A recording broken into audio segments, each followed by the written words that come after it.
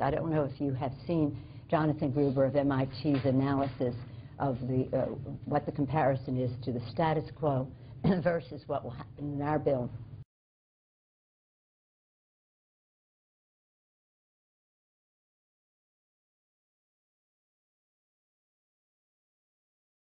I don't know who he is. He didn't help write our bill.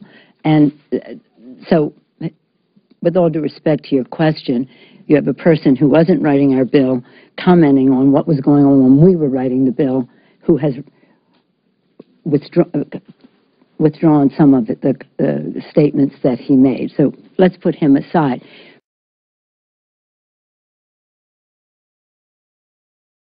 I don't know if you have seen Jonathan Gruber of MIT's analysis of what the comparison is to the status quo versus what will happen in our bill.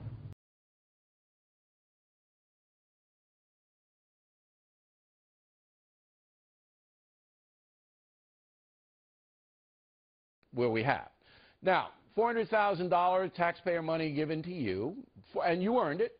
I mean, I'm sure that you spent a lot of time on this, but now you're being criticized for it. That's... Yeah, Bill. Go ahead.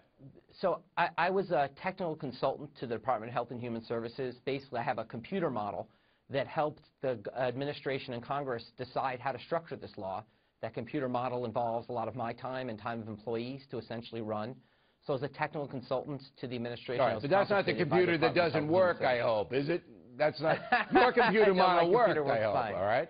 All right, look, a professional like you, and people should understand that around the country, when you consult, you bill. I mean, that's what college professors do, and I mean, I get paid for other things than the factor, you know, and I deserve to if I'm doing a service and they hire me.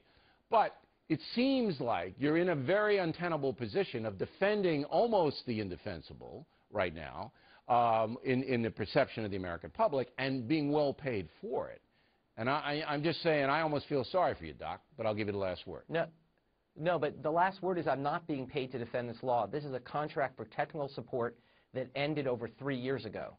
Right now, I'm not being paid by anyone to defend anything. I was just brought in as an analyst to help analyze the law, to allow the law to be made better. If they hadn't had this kind of analysis done, the law would not be designed as well. And I argue, Bill, it is designed well, and I think if we let it be implemented, we'll see, and we'll be back in a year talking about how this law was a success. All right, Doctor.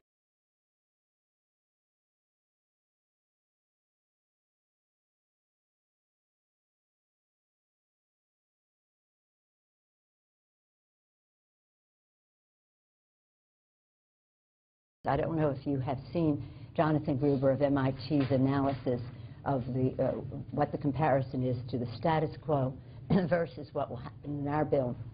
I don't know who he is. He didn't help write our bill.